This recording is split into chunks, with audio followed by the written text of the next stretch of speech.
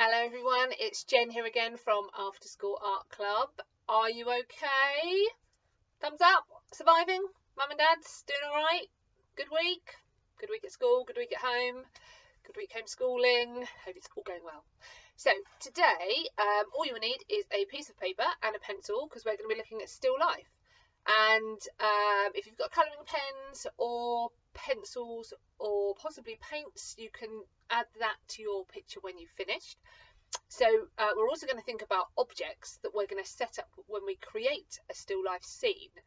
So at some point in the video you can stop watching, go and collect some bits, set up a little arrangement, and then we'll come back and we'll learn how to draw them. But let me tell you about still life. Does anybody know what still life is? I've kind of given it away a little bit when talking about what we're doing today. So as normal in After School Art Club, I've got my boards that I'll show the kids. So this, hopefully you can see, the sun is glaring today in my little art shed, so hopefully you can see that. Okay, so still life is basically an arrangement of stuff that an artist wants to draw. So an artist would set up on a table, possibly different types of objects that they want to draw from around the house, which is what we're going to do today. We're going to get things from around the house. So typically object ideas for gathering and then drawing could be some food, could be some tools, could be some toys, maybe some plants, and maybe some jars and containers. Now there are three important things to think about when drawing still life. So the objects that are closer to you in your picture are often lower down on the paper. So that'll all make sense in a minute when I go through my picture. Also, objects that are closer to you, so if you set up an arrangement, the objects that are closer to you are often in front of the objects that are further away, that are behind. Also, when we're thinking about setting up a still life, we're thinking about proportion, which means the sizes of objects. So here you can see, because artists decide, some of you might know this, to draw a portrait picture. Portrait not only means when you're drawing a portrait of a person and a portrait of a head, that kind of goes together with if people are drawing portrait pictures of people's faces, a piece of paper goes this way up, which means it's portrait, so it's a long way up. If you turn the piece of paper to the side, this is what's known as landscape, because often you see paintings of landscapes, of scenery, and the paintings are kind of longer. So if they're taller and go up, then it's more of is described as portrait, so face that way. And if it's a landscape, then it's that way. So here are some examples of different techniques you can think about when you are drawing and colouring in an object, especially when we're setting up some still life. So this is the outline. Hopefully you can see that now. This is the outline of my apple. I've literally just drawn the outline with my pencil. This is what's known as cross hatching. Hopefully you can see that. So it's where I've literally done crossing over of my pencil marks to create kind of a crossing over effect. That's known as cross hatching.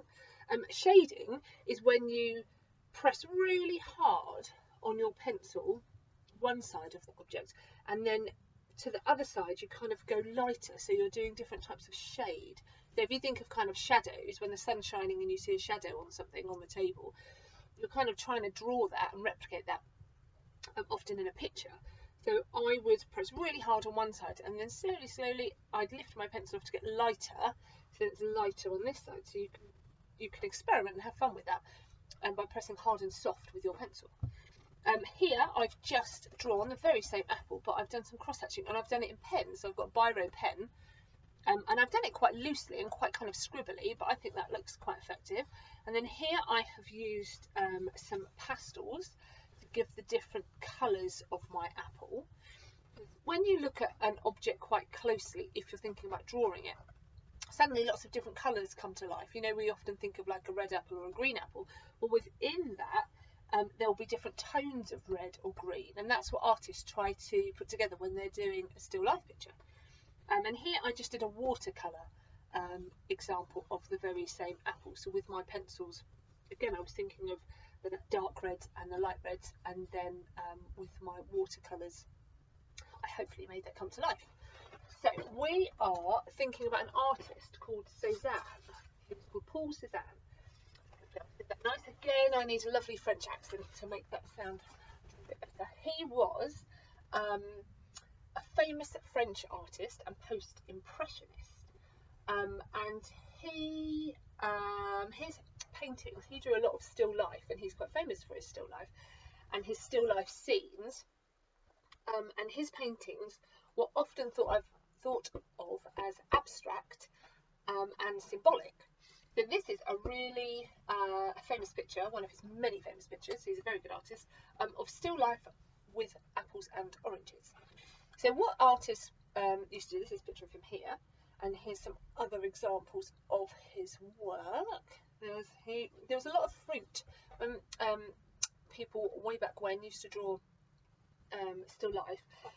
Fruit and fabric used to be quite important when setting up, because they're looking at how the light shines on the objects and the different colours that it creates, and then the fabrics or the tablecloth that they often put their still life arrangements on, they brought out the shadows and the shadings and the kind of texture. They wanted to kind of layer up the texture as well with whatever the still life was sat on, or was possibly at the back, or what was behind the still life. So often you'll see a table set up like this, that was a fruit bowl, and then sometimes you'll see a window in the background, so that they're trying to think about composition. And now composition is something we think about when we are drawing still life, and this is to do with how we kind of arrange our picture. So how we arrange our objects that we want to draw. We think about going from kind of a taller shape to a smaller shape, and thinking about the spaces in between and the colours that we're arranging. So basically, as I've said, still life is an arrangement of objects on a table for an artist to draw. So normally in After School Art Club, what I would do is we would go through, here's a little still life setup that I did, and it's just to explain, because sometimes it can be quite daunting when you're thinking about drawing what's in front of you. So here's an example of what I drew. So I got a banana, I think that is an apple, an orange and some grapes. So when you're thinking about drawing still life, again, you're thinking about shapes, and I've said this so many times when you're thinking about drawing, if you think, oh, I can't really draw a banana, or I'm not very good at drawing grapes, so you break it down into the shapes that you're looking at. So I very roughly drew, I put my objects on my table. Here they do look as if they're floating in mid-air, and we'll get to that in a minute. So I drew roughly the round shape for the orange and the apple and the grapes with the stalk, and then my kind of second thing I'm then thinking about, once I've positioned everything, is once you draw a line on your piece of paper where your objects are, it then makes you believe and think that what you're drawing is on a table. So at the moment, if you see that they're just floating in midair, but as soon as I put a line across, you can tell that they're obviously sat on something. So this is obviously what they're sat on, and this is obviously the background.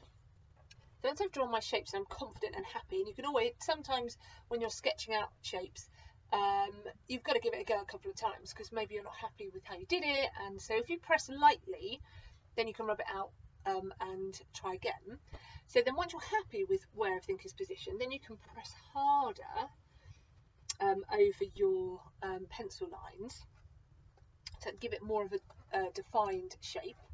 And then when you are really happy, so here I've tried to do a bit of cross hatching. So I've looked at my, often when you look at an object, you can see it's lighter one side and darker the other side, and that's all to do with like the angle of the light that's hitting it.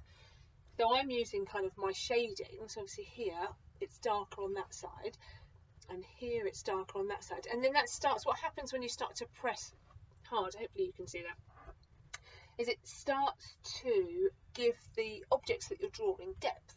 And we're going to look a little bit, I'm going to show you examples of often when we're drawing things, we just draw them kind of all in a line. So thinking about still life and thinking about perspective, which means kind of what object we're looking at first, what's kind of in the middle and what's at the back, and how it draws your eyes in. So you can have a practice of this. I mean, I have been doing art for years, so I did do this a few times to get the positions right, but then once I was happy with it, I knew how I was going to draw and how I was going to shade things. And often a little tip is when something is behind something, see how this apple is behind the banana? Well, on the edge of the banana where it leads into the apple, I've made that bit darker because that pushes the object in front forward, or it gives you the again, the perspective and the feeling that banana is in front of that, because you kind of want to replicate what you see. Still life is all about drawing exactly what you're looking at, and you're trying to make that. It's not like taking a photo.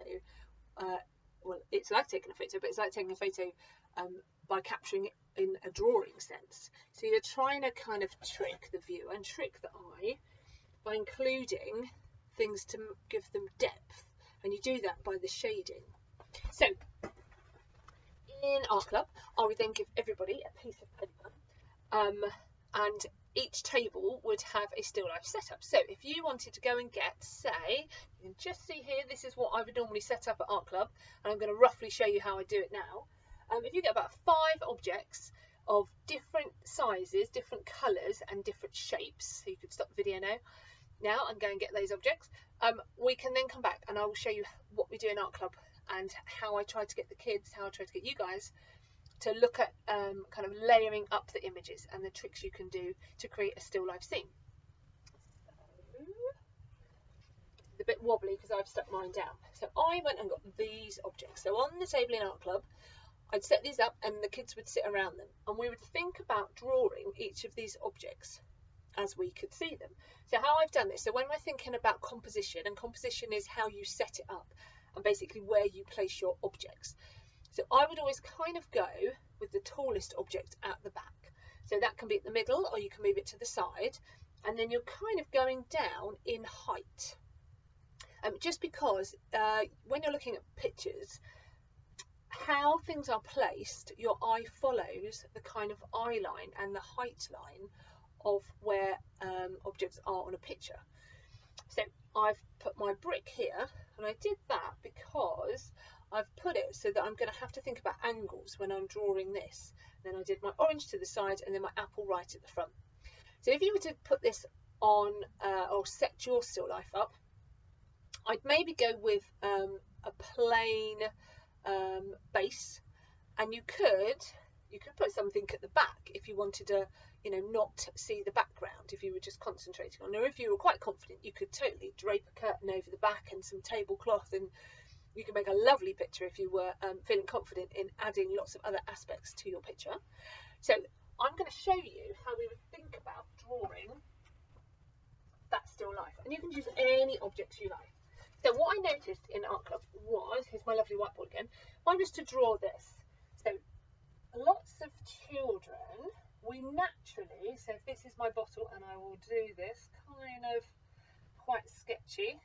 Whoop, that one's not gone too well. Right, so that was my bottle, and then I would put the cube here like that, and then I would draw the apple here, and then I would draw the teddy here. So what I found was, and you learn this the more you practice and the more you do. So here is my teddy, and then we'll do the orange here. So that is a still life picture, but we can make it better than this, because if we really look at the picture, we can see how I've drawn it first time round is everything is on this kind of same level. So you're just drawing the objects almost on the same line. So a good way to think about drawing your still life setup is to think about what's in front of what when you're looking at your picture. And you can do this by rubbing out. If you used a pencil, so again, if I did this again, I would know my bottle, and I'll try and draw the bottle a bit better this time. The bottle is drawn at the back. So the bottle is the tallest and it's at the back. So if I'm looking at my picture, so the bottle is there, and then if I'm looking at that, I mean, you might be able to see, you might not be able to see, the teddy bear, the Care Bear, his arm overlaps the bottom of the bear. And if you're thinking about height as well, so think, we know that's the biggest item that I've got that I'm drawing. So if I look at the teddy's head kind of sits about there. So if I drew the teddy again, I know his head is there, or he should be over a little bit actually, but if he was closer, I can show you about overlapping. So his cheeks are there.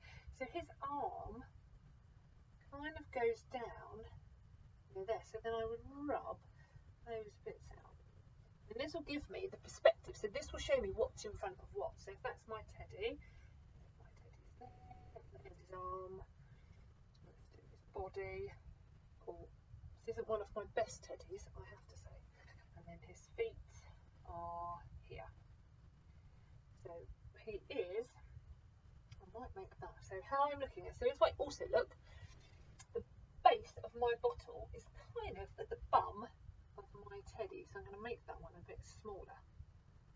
And I've rubbed that out. So now we can see, let's see the detail of my little teddy here. Now we can hopefully see, hopefully I'm giving you an idea of how to do this with his little heart nose. And his smile. He's got his teddy tummy. This is the star. His rainbow. Oh, this is very quick. He's got his little tuffy hair. Okay, and his arm. So that's the good thing about doing it in pencil, because then you can draw it a bit better. Oh, does that look alright? That looks alright, doesn't it? His legs need to be better. Now the thing is, if I'm looking at my cube, so rather than it being flat, I've set it at an angle, and I know it's at the base of the, I've done it a bit like this. So I draw, kind of has come forward a little bit. I'm going to draw that down a little bit like that. So to make things look, it's all to do with 3D drawing, and you might have done this at school already when you're looking at 3D cubes and stuff. So you're looking at the angles and the direction in which something goes. So you see how this point makes me feel that that is closer to me than that. So I've drawn my lines at an angle, and then I follow. So these lines all going to this side are all the same angle, so that they're all pointing the same way. And then these lines that are going down are also pointing the same way as well. And to make something seem as if it's closer to you, you'd make this line the longest. So the point here is longer than that line and that line and that line. So that's roughly my cube. I'm going to draw some detail of my bottle here. You would add in your detail when you're drawing your still life. And then my orange, so I know when I'm looking, my apple, I hope you can see that, is the object closest to me. So I would draw that closest or to the edge of the paper. So that, everything of mine needs to be moved up, but I'll do this pretty quick for you. My orange is sat on its own, kind of there. And I'll do my orange on his own there, like that. Oh, I haven't done my round turrets. I'm going to do my turrets for the top of my little clay, little okay. There. So you see how I'm rubbing out those bits there. That's not great, but hopefully you get the gist. And then my apple is at the front. So we're going to do it. Sometimes things can go over the edge, and then I'm going to draw, if I do that, then look, it's all sitting down. So kind of alright, it's alright, isn't it? So that's a quick, my teddy bear could be better, his legs could be better, but that's kind of, when you're drawing, you're thinking about the perspective, and you're thinking about things being in front of each other. If you think about the first drawing that I did, everything was kind of in a line. Whereas this drawing, what I'm actually looking at is where my eye, when I'm looking at still life, so when you're setting up something, you're looking at almost the measurements of where something is positioned. So I was thinking, right, how tall is that in relation to the top of that? So that's about that tall if I'm looking at my still life picture, and that's about that tall. And then they're in line with the arm. And now, like I said, the bottom was kind of in line with his bum. So I just know where to start and finish my marks. And then you can just rub out bits. So then it gives you, hopefully a kind of picture that looks like what you're looking at. So that is something that you can get on with, and it might take you a while, and it takes practice. And just don't get upset, don't get worried. I mean, I know that leg could be a bit better, but I'm quite happy with that shape. So it just takes practice and time to keep looking up. So keep looking up. And often you'll see professional artists, when they're looking at something, they will measure with their pen. So if they're looking at still life, they'll almost use their pen like a ruler, and they'll hold their hand out. And so they will look and they will think, right, okay, so that's about that big when I'm looking at my object. So then they bring it back to their piece of paper and they think, right, well, I've measured, it's about that big, so then it's about that big on the paper. So it's all about just perspective and measuring and thinking about positions and where everything is. So enjoy, and yeah, maybe take some pictures, or get mummies and daddies to show me some pictures of what still life you've been looking at this week and what pictures you've done. So I'm going to show you something that I did when I was 17, which was a very long time ago, because I'm 42 now.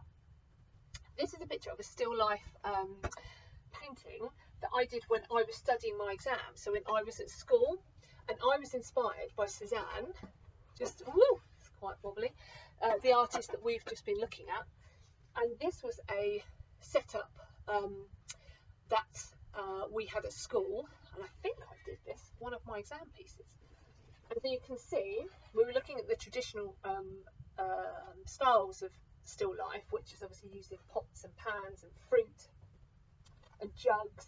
And here I've used my kind of style of painting is a bit like Cezanne in the way that I've just layered the colours together. So even though you can tell exactly what those objects are, my style of painting is quite, I use lots of brush strokes together. So I don't do one flat colour. I try to use different colours to create like the volume and the, so like here, I've done white on this parsnip, I think, to think about the highlights. So do you remember we were saying about where the light hits an object, and that would be your highlight. So I've created, so this is light here, and then behind it is a darker colour to push this object forward. And what we learnt about at school was also the perspective of something. So how I've angled my positions of my fruit is to make you think, see, I've drawn a table and I did a background here, to make you think that this parsnip is kind of coming out of the composition, and this knife I've put as if it was cutting through the onion, and how I've drawn it is it's supposed to make you think that that's coming off of the table. And in my picture, I've also, as well as creating, like we were saying about the line, so there's something you can see sits on something, I've created a line at the front. So my fabric is all curved all around all these shapes, and then I've made it drop off the table. So it gives you a baseline to understand what you're looking at, which is that there is a load of objects sat on a cloth, sat on a table. So that's just to show you something, that's many years of doing lots of art. And I think that took me a very long time to finish. And that's something you might do if you did art at school when you get older and bigger. And just exciting big pictures that you could do. Now, another task that you could do, I know I've waffled on for quite a while about still life, but still life, there's lots to talk about with still life. Once you've done that, and I hope you enjoy doing that, another task you could do is, looking at the same setup that you've done, you could challenge yourself to draw it in different ways. So as well as just drawing it with pen and pencil and colouring in or painting it however you like. So this is something that I did do, and I do leave out for the kids on the table, is, this was my still life originally. See, my teddy bear is much better in that one because I took a longer time to do it. So this is my pencil setup, and then I challenge the kids, and I challenge you to draw the same thing that you're looking at, but how about don't draw it all. Pick out maybe a part of your picture and draw it again, but drawing using a different type of medium, which means a different type of piece of equipment. So I've drawn this in pen, and then here I've done the same thing, but I've drawn something even closer and only picked 2 objects, and I've drawn it in felt pen. So they're just 3 other ideas that you could do whilst looking at your still life. Hopefully, I haven't gone on too long. Hopefully that will give you an hour or less or more to do some art. Hopefully that'll give mums and dads a little bit of time to have a coffee, send the email. I know I say that, I'm going to still keep saying it. Have a lovely week. Enjoy doing your still life lesson. And I'm thinking we might do either a bit of sculpture, which would just be any recycled boxes or toilet roll holders that you have. We might do sculpture next week, or maybe collage, which would be paper. So I'm trying to do these lessons so you've got the equipment at home. Okay, have a good week. Thanks for watching. See you soon. Bye bye.